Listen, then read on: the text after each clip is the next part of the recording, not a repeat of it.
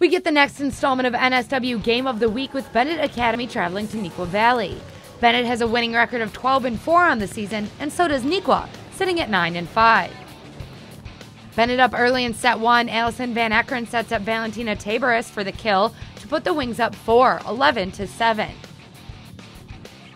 Benet up 2 later in the set, make that 3 thanks to Caitlin Wepfer with the ace.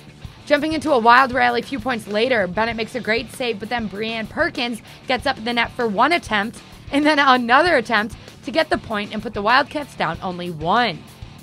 Set point for Benet, Van Ekeren sets up Rachel Masengo for the attempt. It's blocked at the net, but still falls on Neuqua's side for Benet to take set 1, 25-22.